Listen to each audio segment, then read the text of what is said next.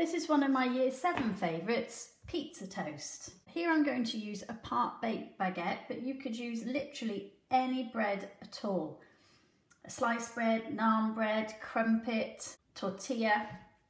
You need a different kind of knife to cut bread with. As you can see, this knife has got little teeth on it.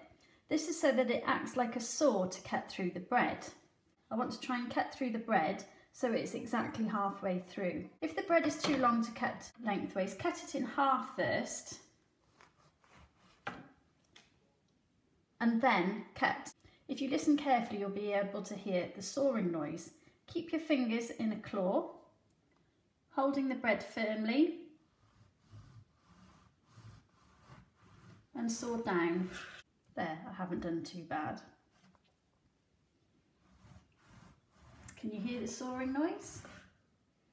If you used a normal knife, it would just squash the bread down.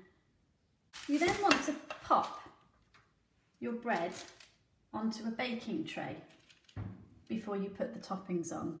Here I have some cheese, onion, mushroom, diced tomato, ham and some passata.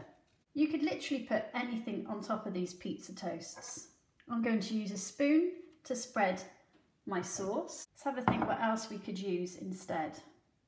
So I'm going to place some sauce and then carefully spread it with the back of a spoon.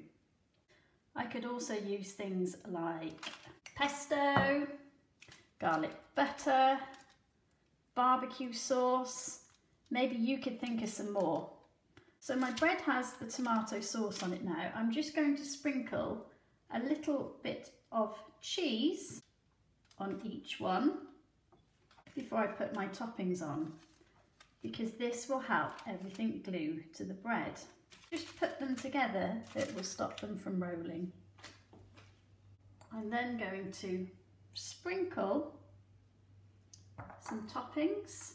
Try and make sure you sprinkle them evenly so that with each bite you get a selection of ingredients. This is a good way for making very few ingredients go far. A bit of fresh tomato. I could sprinkle some herbs on the top.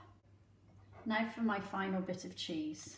I'm now just going to pop these in a preheated oven on 180 degrees for about 10 minutes. Here's the pizza toast after 10 minutes in the oven.